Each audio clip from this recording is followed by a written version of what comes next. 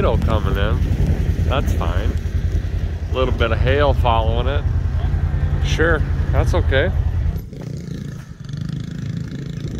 What made you want to stand in the rain? It's open. Oh, okay. Hey, welcome to Vice Grip Lodge. Today, Chrang and I are going fencing. It's our favorite thing to do. Nope, not even close.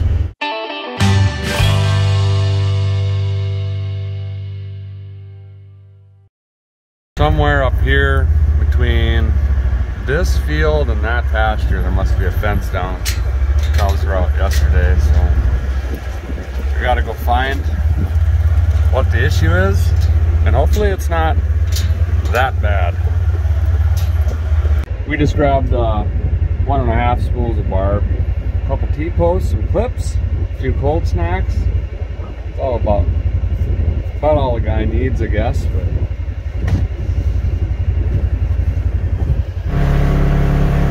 just gonna scoot around here and see if we can figure out where it's down.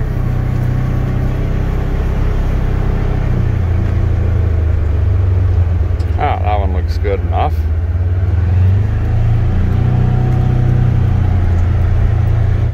Got a twist in here from them reaching into the bales. Probably just need a clip or something. Yeah, get out of there.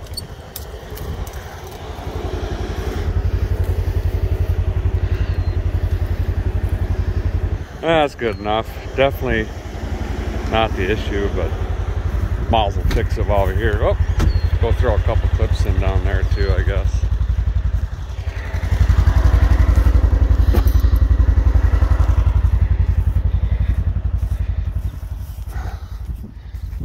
Yeah.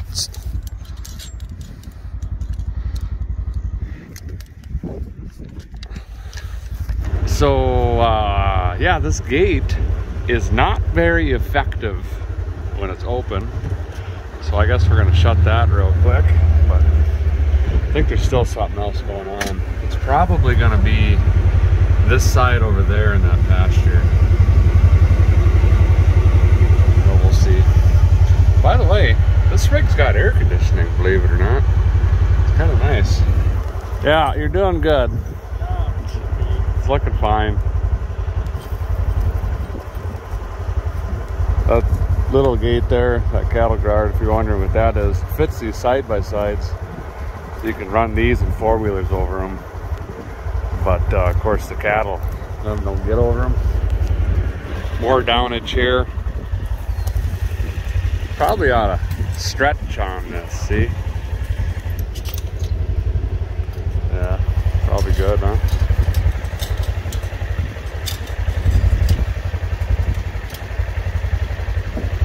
This is called a yacht knot.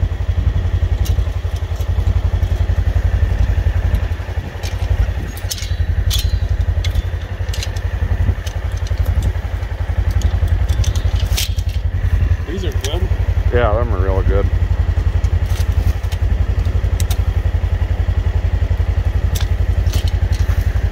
All right, well, we've made it 200 yards of 97 miles, so everything's going fine.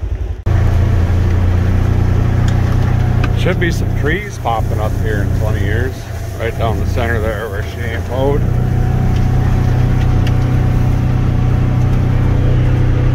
What kind of animal was that? A tiger. A tiger bird? Yeah. That post is 75 feet high. You want to fix it or just ignore it? I think it's fine.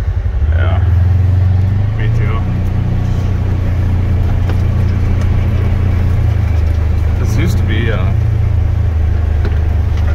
all this was wheat, all the way to the road back in the day. A guy and a fella are gonna see if we could pop these down a little bit, you know, because you could drive an S10 under it. And see this hair? They've been just crawling underneath, so.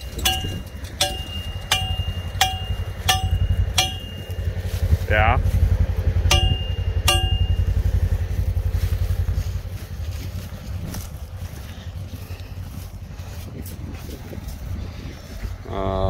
probably got to unhook this so she fires down. I'll get the plier.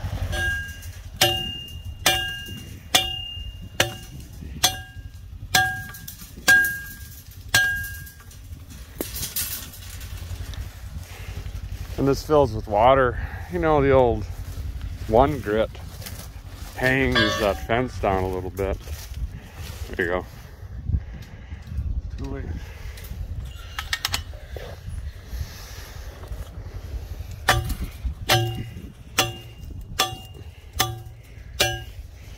$0.14 better.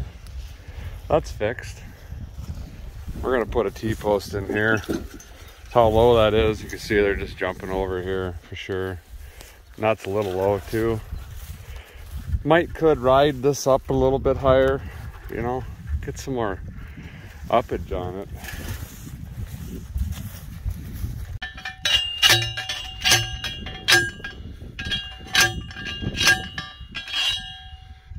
Is it in there now? It's down.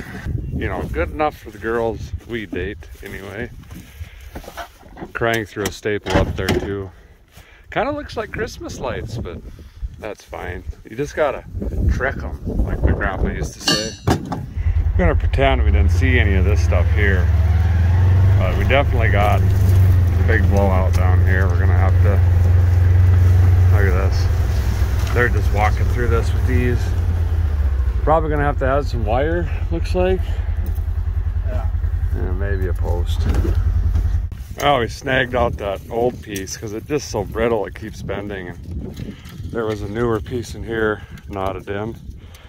But this is where this fence keeps breaking and is in these loops like that. But we'll throw this one and then we'll probably kind of snag that up a little bit.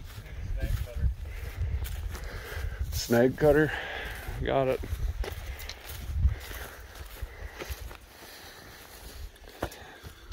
If you guys remember the C50, that's where it was sitting, right down there.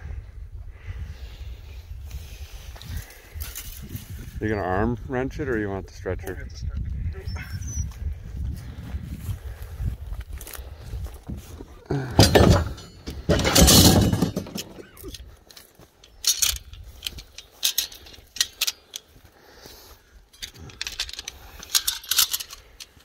Oh, at least it ain't 106 out. Nope, it is.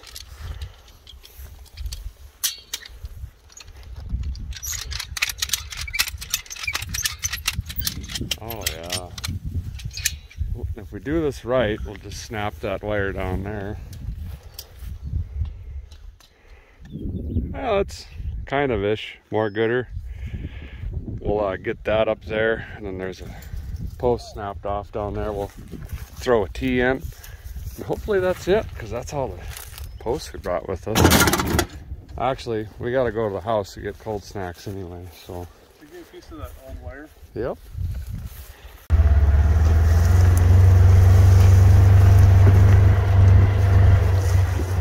Oh yeah, calibration needed.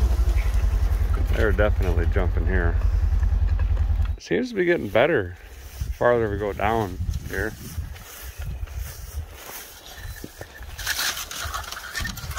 There, that's fixing it. Keep doing that. Yeah, there. You might think this is a gate, but no. This is a fence. We need posts. 1, 2, 17. Great. Free clamp you found there, huh? Yeah, this one will work. That'll spook them.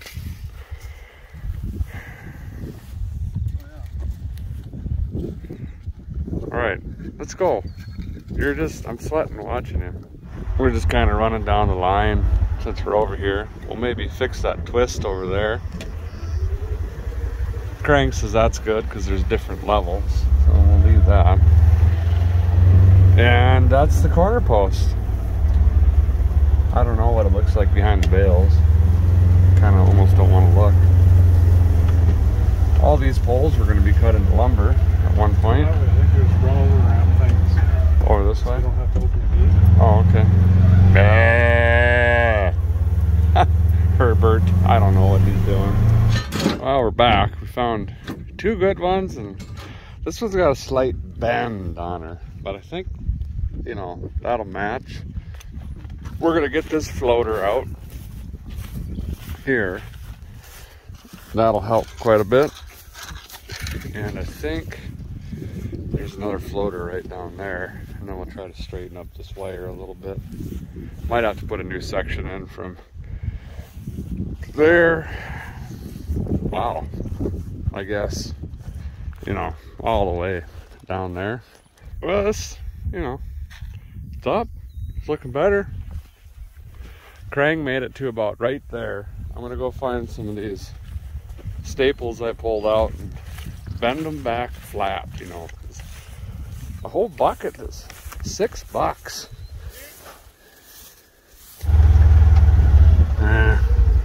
I don't really want to. Oh, that's the old C-band dish. Huh, satellites. I don't think I want to get out here and get stuck. But yeah, maybe we will. Just bring her back. Go around. Don't want to cut a tire. Oh yeah.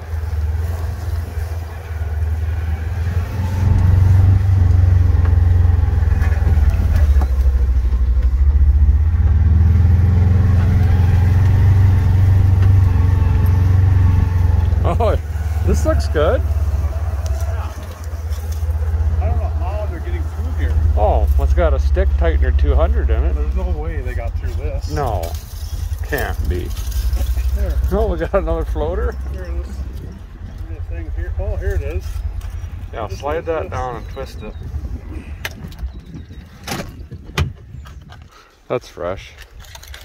What is what's this one doing? Oh, there you go. Did you see this down here? Look at this one.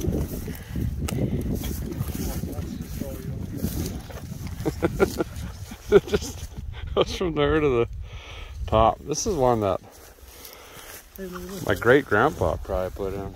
Oh, line now. Oh, hey, we're fixing it.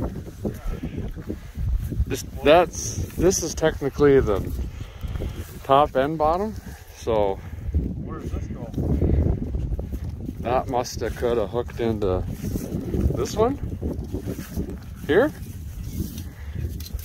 Yeah, bring it over. Wow, you little devil. Oh yeah, there you go. But, oh wait, we got two fences coming together. And This one's better. I say we don't even use this. We just start on this floater here. Tie into this. And go Yeah, back. tie into that. What's this? That's fine. That's a trip hazard for them guys, you know. There. All right, take some notes here, fellers. This is how you keep them cattle in. They just have no idea what's going on. Nope, not even gonna try. And I think, oh, maybe I'll snip that up a little bit, and then we'll call her good. Looks like they come down for the hay here, and then they snap the T-post off, but they've been walking through here for a long time. And we'll get this patched up. And then I think we're gonna roll this tractor cab, just scooch her over a bit. Try to shut down the alleyway here, huh guy? Yeah. Yeah. Turns out the cozy cab with the heater now, fellers, is just, it's too heavy. I couldn't scooch it. So that's gonna stay there. What? Well, it's a Ford, son. That's why it's there. Now we're getting close to the end though. Drill pipe. Clipperization here. What's George doing? Shooting something. Got some sort of snow machine back there. John Deere disc. Got some real good premium 347 tires. That's the snapper that worked for like what, 9 days? Never worked. Oh, okay. There it is. Looks complete though. Look at that tiller. Oh, there is an upside down. Is that an Alice Chalmers tiller? Another good tire. Refrigerator. There's the frame for an Airstream camper on top of a header for a Massey Ferguson combine header. Got some sort of grain header, looks like. There's another John Deere. I think that's an late 70s. See the fuel tank on it, the canister? I think that was a little 111, if I remember right. Not the hydrostat, I don't think. Manure spreader that Chris spent 9 years in. No, that one I did. Yeah, the New Holland. That's the one that Michael punctured his brain on from the left there. Oh. Okay. This one never really worked. You just have to shovel the whole time. Some sort of tractor down there. I don't know what it is. You know what that tractor is? John Deere? They cut the tree off that was growing through it to get it out of there. That looks like a D or something. I don't know anything about tractors. Steel wheel. So that would be pre-war or during war. They made steel wheels because rubber was so hard to get then that they just, I mean, even the fronts are steel. That's pretty cool. I can't remember when that showed up. There behind that tractor. That's a bad spot. Is that the bad spot? Alright, I'll bring it around. So there's that tree right there he was talking about. That they sawed off. It grew up through the frame and the engine just to get this thing out of here. I wish I knew what it was. Well, Al and Grandpa are dead, so. Huh, pretty cool. Just imagine, I mean, this is when men were men. You sit on this thing and run this all day instead of rigs like this with air conditioning and stuff. It's just crazy. Oh, you fixed it. Yeah, I just need a clip more fixed. All right. Hey, Benjamin, grab a clip and the old plier. Should be an old International and a John Deere in here. Let's snip in here and see. This is where that C50 grain truck sat forever. Oh yeah, here you go. You got the Versatile. Yeah. Oh yeah, there's the old McCormick Deering up there. Well, we'll go look at them. What the hey?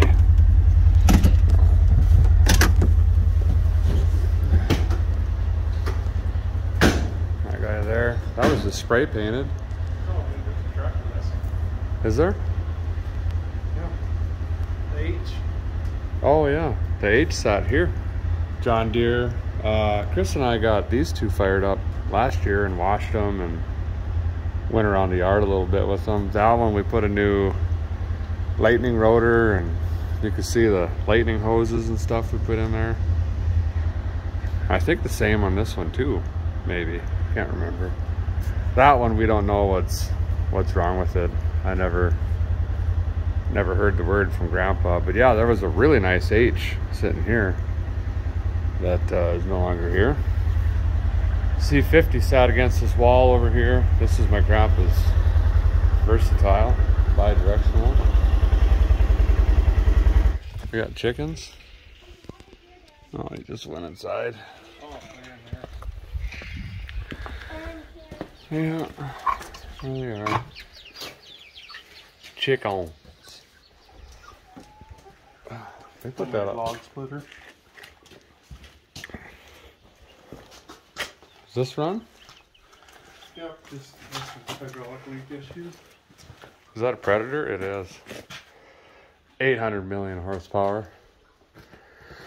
This barn was moved here in the 70s, I think, from Kenmare, North Dakota, or something like that.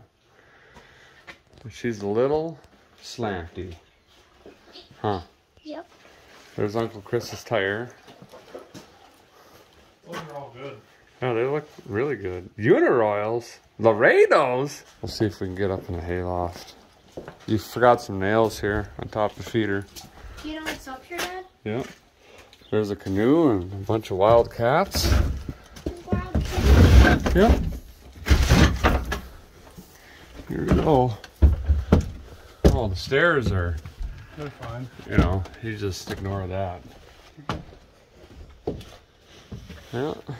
Canoe's still up there? Canoe's up here. Bunch of leather bits and bridles and whatever. But there's usually... There's my basketball hoop. Zoom in on it. Where? Oh yeah. Used to play the b-ball up here, you know.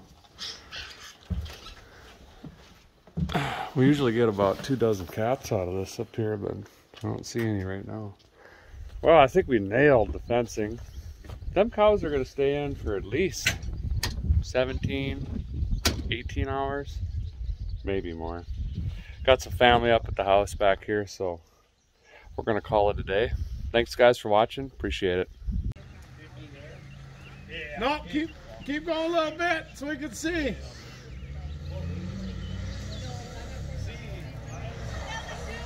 Stop. Do it now. Hammer it. Floor it.